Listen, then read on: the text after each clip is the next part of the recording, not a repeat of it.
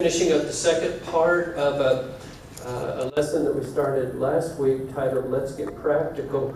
Oliver just told me a while ago that I thought you were going to write up there, Let's Get Physical, like that song. Let's get physical. I don't know, was that Olivia Newton-John from 2 eons ago or something? But anyway, we're not going to get physical. Instead, we're going to get practical. I've really appreciated about the Jeff Leake book that it does do precisely that. It gets practical and it gives you handles. I think we need handles on how to accomplish a disciplined prayer life. And so this is a wonderful teaching tool to help us that way. Yes. Last week, a couple of the things that we talked about, just to review. So we said that it's important for your devotion time to have a place and a time, a consistent, steady place where it is your place of prayer. Some of you will remember my talk about the upstairs attic and the little A-frame roof where I couldn't stand up straight except in the very middle. If I veered to the left or the right, I'd hit my head. And had orange shag carpet in it that thick. And but that was where I met with God when we lived in Colorado. And one of the individuals last week said, "Hey, it's out on the property. We've got a ranch, and I go out way out, and there's nothing but the fields and the old truck, and I just got the spot. That's where I go. It doesn't matter where it is, but there's something special about having a place that is your place of prayer."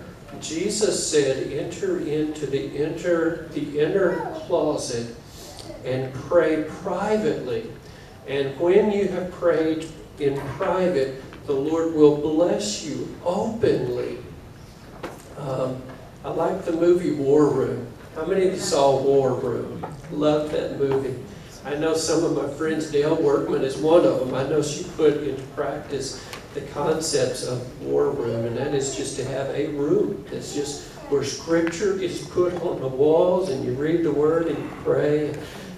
It's important to have a place, and it's important to have a time, because and here's what I really wanted to emphasize from last week. We need to have an appointment with God every day. That's right. And I know that some of us, we're more inclined to say, well, I don't want to think of my prayer life that way. I don't want it to be boxed in. I understand that, and I think there's really, really something to be said for being in prayer without ceasing. All of us should be practicing that continually. Thessalonians says to pray without ceasing, and I've said this numerous times. The word picture from the original language there in the Greek language, it is pray with the frequency of a hacking cough. Just keep it going. Just, do not take a Hall's cough drop, but keep the cough going and keep praying. And you know how a cough sneaks up on you. You think it's gone, and then all of a sudden it kind of tickles your throat, and out it comes again. Here's another metaphor from the Bible.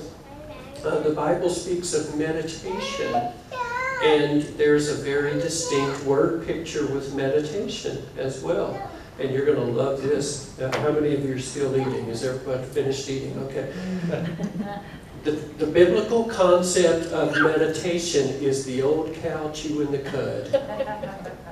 Cow has 4 stomachs. The food goes down, comes back up, chew on it a little bit, goes back down, comes back up, chew on it a little more.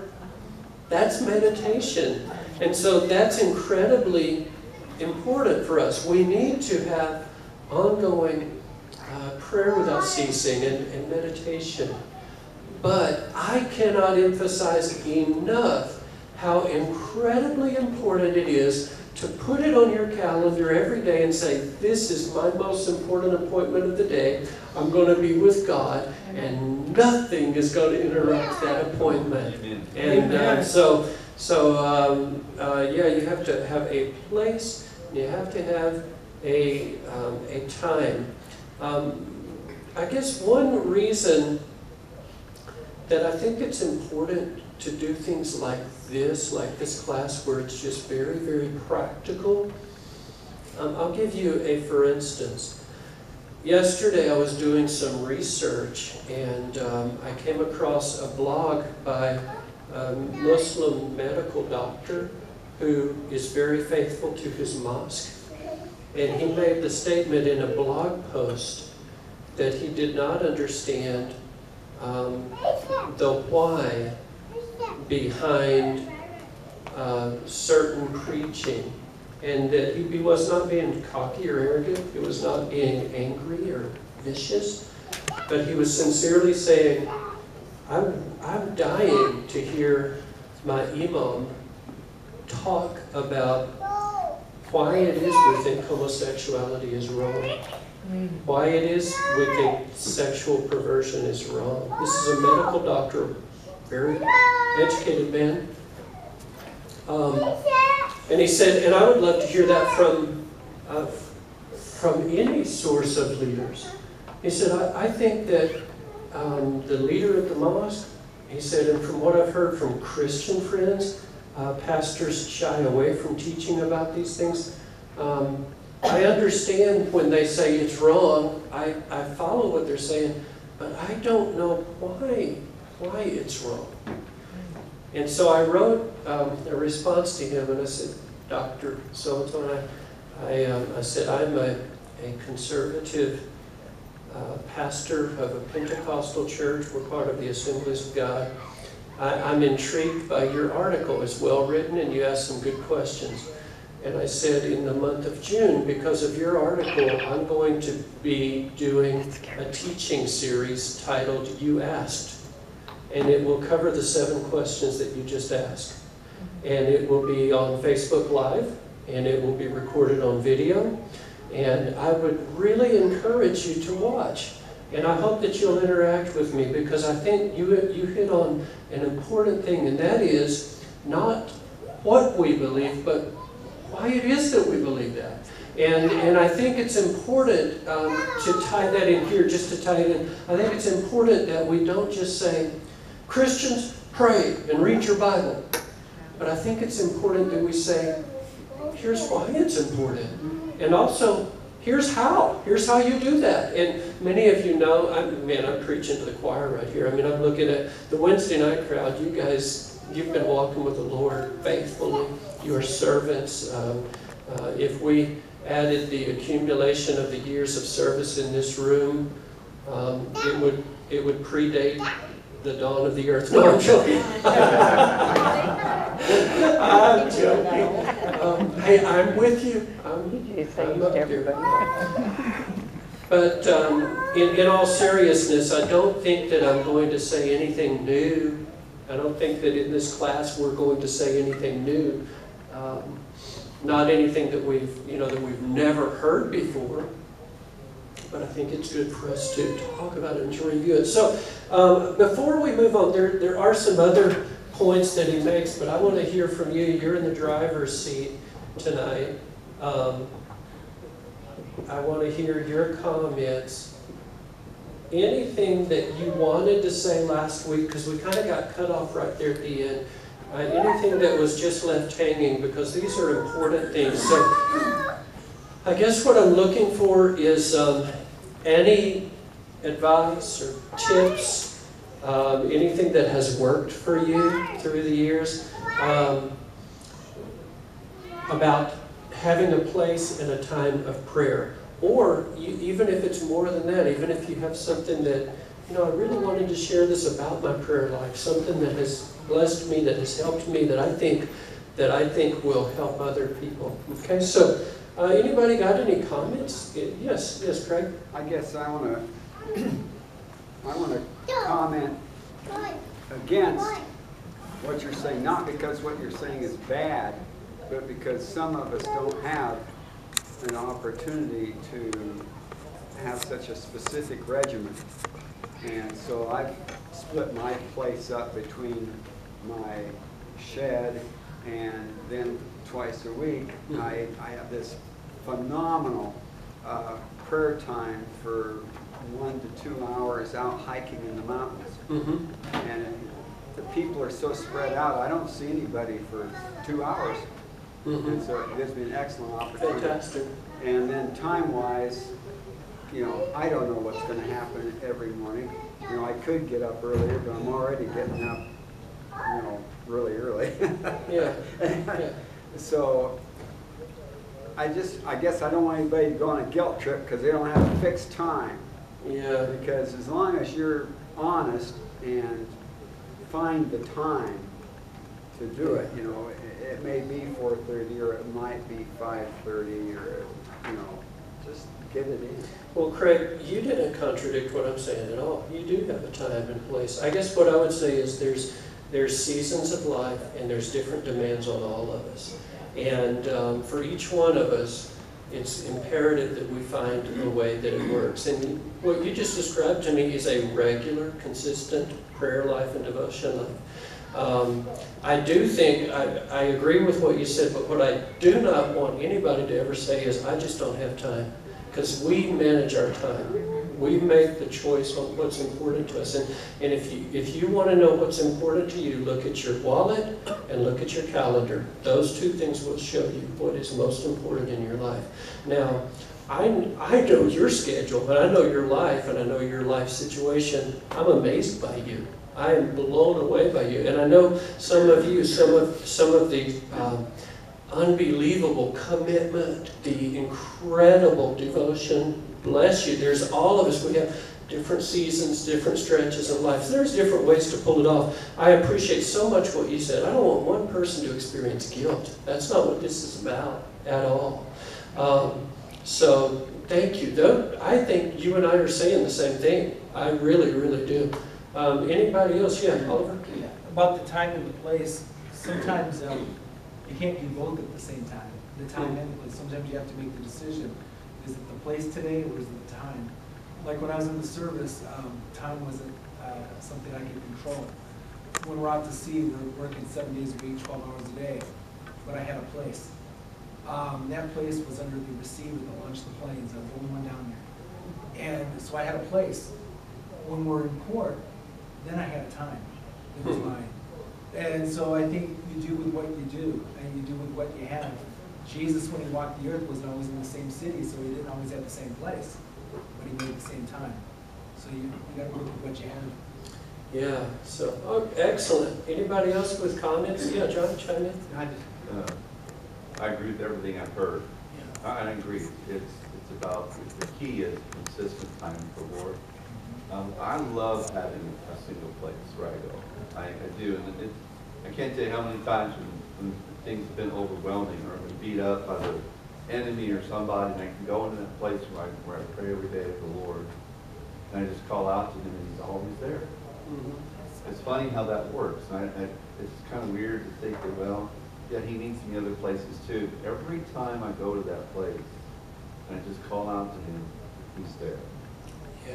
And part of that's my conditioning, my preparation, I don't know. But there is something in that is, well, I remember walking out in the woods, like you did, Craig, you're talking about taking the hikes, and that was my time to pray too. Man. Yeah. So I found it, and I would find the presence of the Lord would be there too. He'll meet you anywhere. But I have a place in my house that I go to, and every morning when I get up, the first thing I do is I pray. And every morning, he meets me there. Beautiful. I love the outdoors too. For a good long stretch, my prayer place was my walk with the Lord, just walking and praying. And so I don't think it's so important where that place is, but that we have a regular and consistent prayer time. So we've heard from a lot of male voices. Any females want to share something? Yes. So, busy mom? Oh my goodness, wow. Yeah, busy mom. I'm consistent with getting up in the morning and doing my prayer time and it's usually simple prayer, just asking God to cover my kids in school and, that's everything, my husband on the road and what have you. But it's not like you said last time, I feel like I need to do more, like I need to get more into prayer time. Dale said that last time, and so I was feeling that way too. So now I'm feeling like I like the walks. I love walking, putting on my gospel music and just praying and worshiping. And then evenings are good for me. When kids go to bed, I have a quiet time, I have my little lamp, my nice couch, and then I can just get into the Word and I can pray, or I can put on my worship music or what have you. But evenings are like the best time because it's quiet, everybody sleeps. It's a little bit of mom time. That's not the morning when I'm rushing trying to get everybody to where they need to be. So that's kind of like my time. I wonder if, because I've heard this all my life, but if you have a praying mom, just give up. Because there's something about a mama's prayers. And I wonder if it's not because, oh my goodness, when you're a mom, your schedule and your love, your commitment, how incredible that is. So, but yeah, thank you, Jesse, for sharing that. Who else? This is really good. I'm enjoying this. Yes, ma'am. I just wanted to share more so. This is in regards to my 4-year-old, my granddaughter. And last night I was watching a basketball game, and she came and sat next to me and she said, "Nana, I'm gonna pray for your team." And she said, and you know what else? Because you know, like my car, I don't have a car right now. Let's just stop and pray now. I'm thinking to myself, I'm trying to watch the game. But I said, out of the mouth of babes, every word is established. I put it on pause, and she prayed the most precious prayer, people. I credit her mother. She prayed, she said, "Cover with our blood, Lord." She said, "Praise the Lord. Jesus," she was just using all the beautiful words.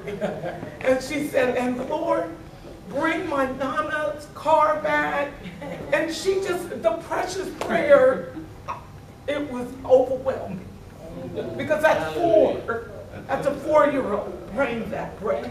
Wow. And she said, "In the name of Jesus." I believe in family prayers. If I can get my kids in the morning to school, sometimes I can drop them off, sometimes they have to walk, but whenever they're in the car with me in the morning, we do a family prayer. And so we pray all together. I mean, you drive it, and who's leading the prayer today? You know what I mean? And so Malachi, Kiara, somebody will lead the prayer, and then we just do. So cool. So it's in the name of Jesus. She had her little hands up. I had my eyes open. So I wanted to see how what she was doing. This is what she was doing, I promise you. And I said, oh my God. I told my daughter, train up a child in the way that they should go.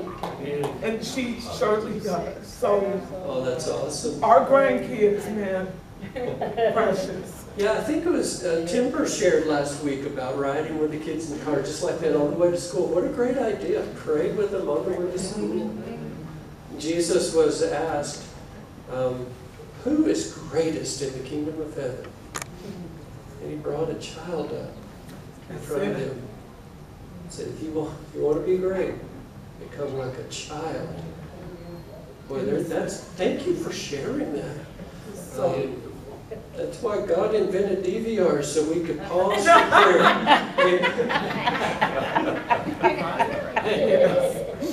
That's wonderful, though. And you know what? I want to be obedient because I heard your table praying for a car for you, and you just said your granddaughter prayed for a car. We're going to pray. Let's all join together. Father, in the name of Jesus, for our sister, provide the vehicle she needs. We're asking you to not just give her any old clunker, but give her a nice ride and let it run great and let it have air conditioning, because we need air conditioning here in Arizona, and let it run for many years. And bless her, we pray. Take care of this need, Father, in the name of Jesus. Thank you, God. Thank you. Well, the third thing that we really didn't get into, and this is so anti-Pentecostal, plan. To have a plan for prayer. Amen. Is it okay to have a plan to pray, or should we just be led by the Spirit always in a prayer? Well, I think both are great. I'm not, you know, I really mean that. I think it's wonderful to have the Holy Spirit just leading you and just guiding you to pray for different things. But I also think it's great to have a plan for prayer. I wouldn't recommend this book to everybody because it's designed specifically for pastors, but Reuben P. Job and Norman Shawchuck wrote a book called, it's simply the Book of Prayer. And it's a structured devotional guide for each week of the year. I got it in 1999. I've used it 3 different years, and each time it has enriched my life. So I'm not saying that all of you should do it, but the way it's designed, you begin each morning with reading a paragraph, a beautiful prayer to just set the tone. Then you read from the Psalms, and then you read something typically from the New Testament. And then you read a brief writing from someone about that, and then about the topic. And then after that, you pray in specific ways, like it will say, pray for needs in your church family. Or it may say, pray for your family, or different areas. And then there's always a hymn. I don't always know all of the hymns. I know a lot of hymns. I grew up singing hymns, and many of them I commit to memory, but some of these are from people that have been dead for 300 years. I don't even know how it goes. I'll make it up. I'll make up something with that hymn, and or else just read the words and let them really sink into my spirit. And then it closes with a brief prayer. And always, when I've done that, I leave that experience so enriched, so alive, just so empowered and ready for the day. Have any of you have you used any devotional material that, does anything come to mind? Something that you say, I'd like to share with everybody? Yeah, Deanna? Well, I have a couple of devotionals, and it's for people like me who are in the flesh too much. When I'm absolutely lazy, I'm just being honest. I know I have to get the word in me, the word's anointed, and I got to get some. And if it's one sentence or one paragraph or one, I open my devotional, I'll get something in. So whatever, it's just, I have them in the kitchen. So if I have to read a paragraph and that's all, I'm too busy and that's all I get, I got something in me. That's beautiful. Deanna, wait a minute now. You did not just say that you live in the flesh. Yeah. Are we going to let her stay in the church? Okay. No, you're newer to the church. You probably have heard me say it, but this is a place where we can get real, where you can be yourself. And we are spirit-led, but we live inside these bodies. And I just know this rascal. I know how Keith Howard is. Every single day, I have to tell him, get to that Bible. You open that Bible, you get to prayer right now, and then it becomes a delight. But here's what I've found, is that the prayer life moves from discipline to delight. I would even say, before that, there's a desire first that moves to discipline, that moves to delight. That's how it has been for me. I don't know if that would be true for all of us, but for me it definitely has been that way. My prayer time, I liken it to this, and I think probably all of you are the same way. You take a bath or a shower. Am I right? I tell you something. I take a shower once a month. Whether I need it or not. Some of you think, whoa, we were beginning to wonder. Usually, almost always it's every day. And I don't really get bothered by the fact that I have a routine. I lather up the same way. I use the shampoo at the same time. I use the conditioner. I get the body wash. You rinse off, you dry. You just get ready. You do it. You have your routine. Your routine's different than my routine, but we all have routines. And I think that is definitely, it's good to have a plan. Deanna, thank you. You know I'm joking around. That is so honest and so real and refreshing. I just love it.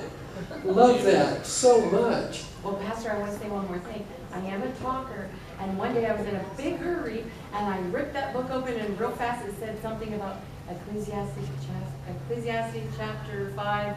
It said, hush your mouth. And I read it fast and closed the book. But it is something to go to if you're in a jam and you gotta get Do you have, is there a name for that book? I have two. One's something about chocolate.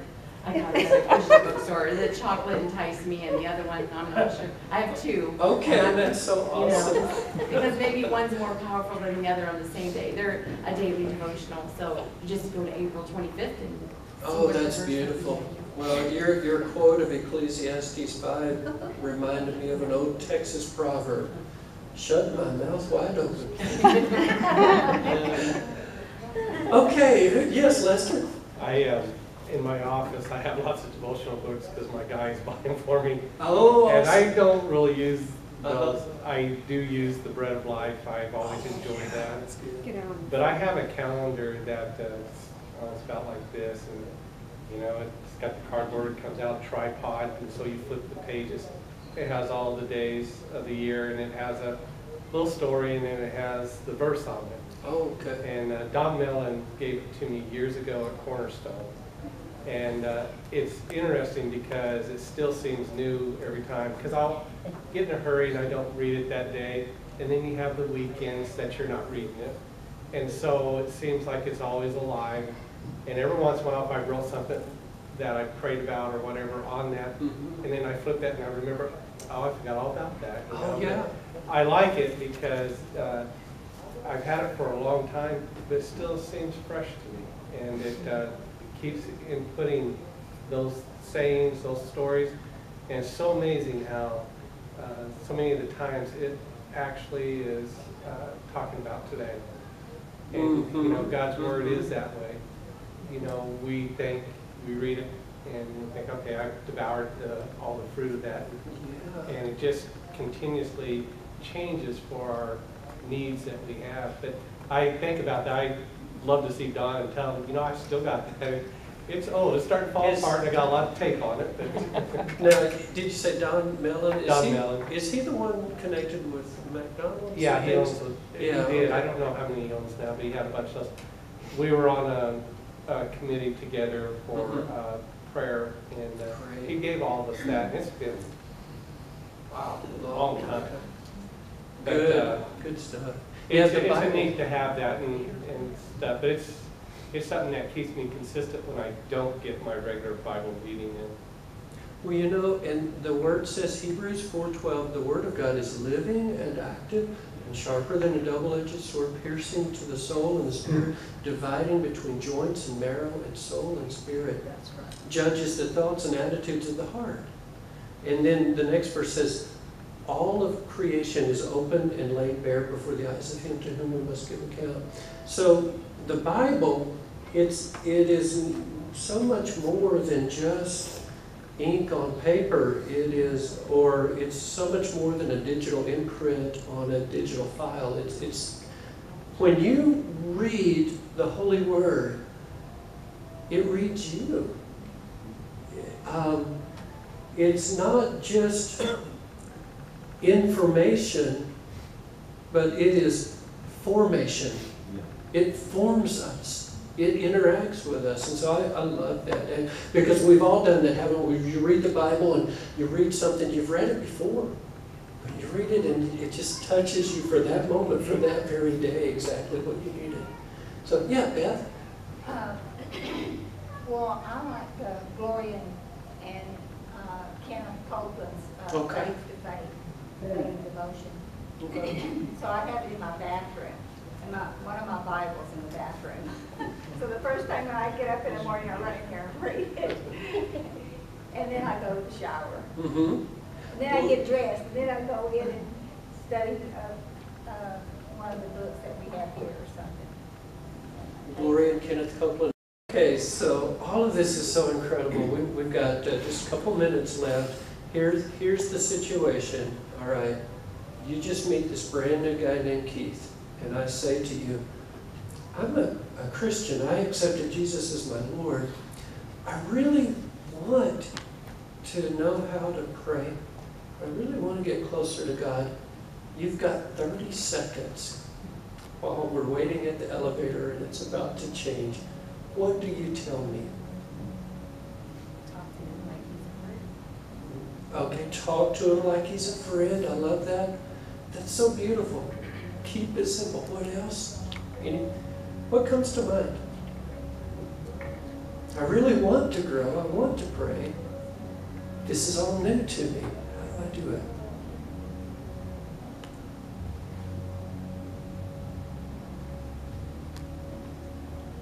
I'm scared to answer because it's the pastor, and I know Keith is really the pastor. Yeah, I told you, Matthew 6, the disciples had that same question, and Jesus showed them how to pray using the Lord's Prayer. Okay. And if you look at that as an outline, it can really help you in your prayer life. Okay, excellent. Yeah. Yes. In that same passage, sometimes we skip, they ask him how to pray, and he says, when you pray. When you pray. So the idea is you do it. Mm-hmm. You're not suggesting the way to become better at praying is praying. That is awesome. We really, that's so true. When you pray. I'm thinking about the Sermon on the Mount. When you give alms, when you pray, there's several of those that he assumes we're going to do it. That's such a good point.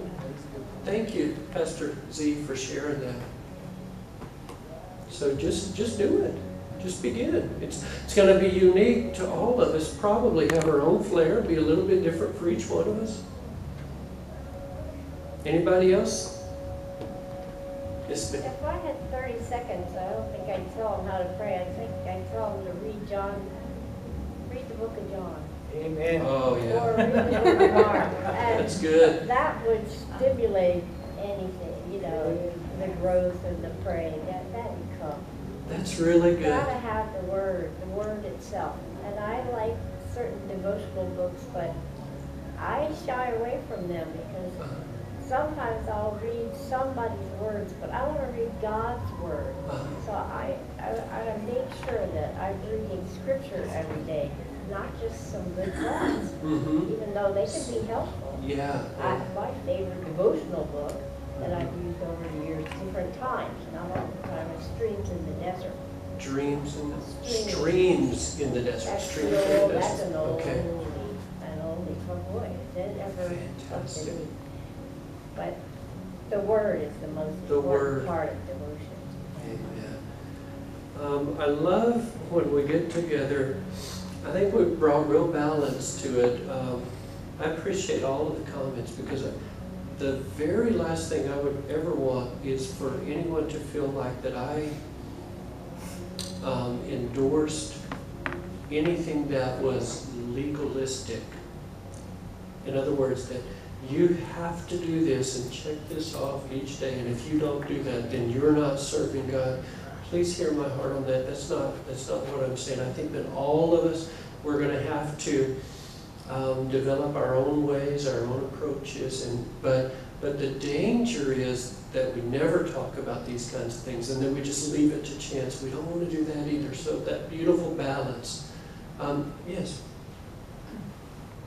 I know you're wrapping it up, so I just wanted to share this. I don't think I'm too much different than everybody else. There are times when I have devotions that there are some difficulties. Like in the morning, my place of prayer is in my easy chair. We have just 2 rooms, and I don't want to wake my wife up, so I sit in the easy chair and pray. The difficulty is, that's where I take my nap too.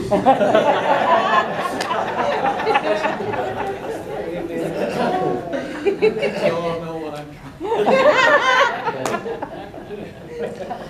Pastor Z and Pat, you guys are just so refreshing. We love y'all so much. Thanks for sharing that because, I mean, that's being real. And there's different stages of life. There's the amount of space you have. That's where your devotions are. And I think God just enjoys if you drift off sometimes. I just think He loves being with you. Praise God. It's a peaceful way to drift off. Yeah. Okay, so I don't know if you're ready for this prayer to close, but this is the way I felt directed to pray. I hope you'll receive it. Heavenly Father, we had a practice right here. We created a scenario in which someone said, I really want to grow in my walk with the Lord. How do I do that? And what if we only had just a moment to talk with Him? You know, that could happen. That could happen tomorrow. It could happen Friday. It could happen Saturday or Sunday.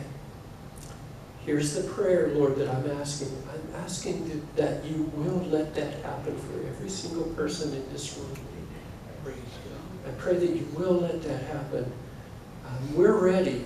And give us opportunities. Crisscross our path with someone, and maybe we will get the chance to pour into them words of life. I also ask that you help us each to be so sincere and devoted to you. Yes, we're all different. We all have different stretches of life, different obligations. We have different seasons that we are in. But Lord, know that our heart is that we want to be with you. We love to be with you. So for each one of us, whatever that looks like, let it be the very best that it can be, I pray. In Jesus' name, amen. All right.